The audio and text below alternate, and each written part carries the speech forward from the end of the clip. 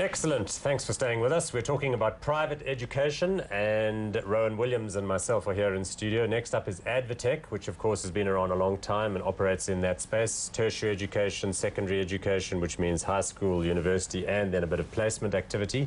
Market cap is 10 billion rand. I think it's 9.99 or something, yes. But 10 is a good rounding amount. Price earnings ratio is 25.8 and the dividend yield 1.77%. I was looking at it. Like when we first started doing hot stocks, I had some notes that I'd kept. At that point, it had a market cap of $2 billion, right. 2 billion rand, and it's basically gone up fivefold. Yeah, so this has been a long-standing play on the private education sector, actually a lot before decades and decades. Yeah, and they initially acquired the Crawford brand and business, and actually it was a separate sort of listing in resources and then education, and they actually merged it. So kind of three legs. The school education, the tertiary education, and the resourcing, but has been a phenomenal success story. Yeah. Has grown very strongly, a bit more conservative, I think, in its approach than Curro has been. Maybe they got a bit of a wake-up call because there was a somewhat hostile takeover offer by Curro. Which fell aside, yeah? That's right, but I think that sort of lit is a bit of a fuse under the board in terms of expansion. So the recent expansion has been much more significant, yes, both by acquisition and more capital projects. Yeah. So, I mean, they always had the Crawford schools, and then they added other bits to it, like Trinities and so on and so forth.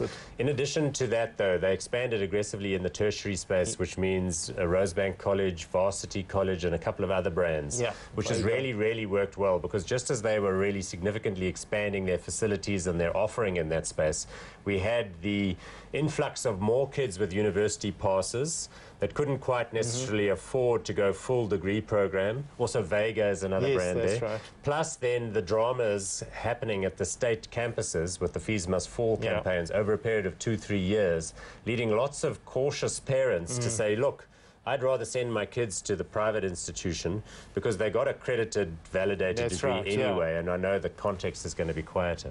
Yeah, so quite significant barriers to entry to get those courses accredited. So once you have that, you've got the capacity. Interesting, and we mentioned a big fixed cost base in terms of the facilities, and what we saw in the last set of results is with an increase in the enrollment numbers, as you've described, a significant increase in the operating margin and the profitability of that sector. So I think that segment has the potential to be as large as the schooling segment, which makes it still quite... You can see the numbers are starting to equalize. Yeah. And there, coming back to that technology point you made earlier, this is where there's a lot of scope to enroll further numbers of students, but to stream them into use of online resources in order to better manage their capacity issues. Yeah, that's right. And leverage, as we said, leverage the space and the IP, and also it's a much lower cost form of delivery, so and that could keep the costs down, keep the prices down, and keep the affordability up.